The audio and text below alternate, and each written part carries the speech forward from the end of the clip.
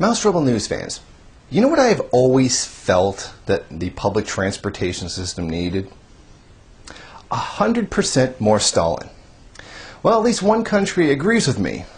Right now, in Russia, we are coming up to the anniversary of Victory Day, May 9, which is the anniversary of the day that the Nazis gave in to the Soviet army, and the Soviet army crushed their ass like the little bitches that they are.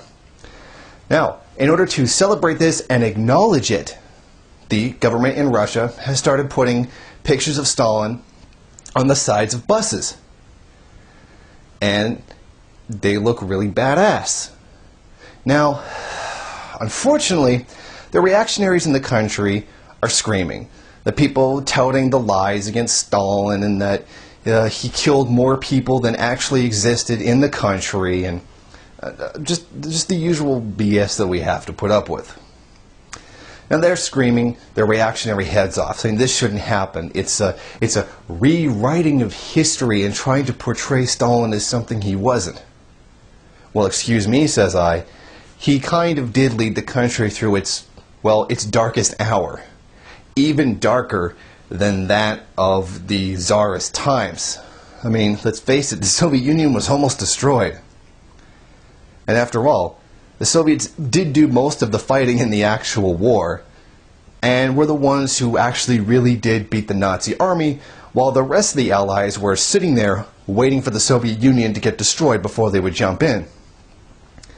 Russia turns around, the Soviet Union turns around, starts kicking everybody's ass, and starts pushing back against the Nazis. And then the Allies jump in and it's like, oh, well, we better get in there now before it's too late. Well, I mean, Stalin did kind of lead the country through this dark time.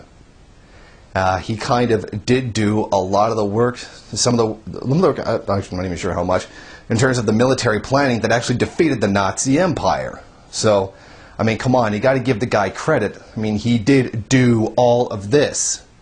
But no, these reactionary little screaming people, like, no, Stalin, this evil, horrible human being that killed 100 million people, and all these other totally insane remarks. I love these buses.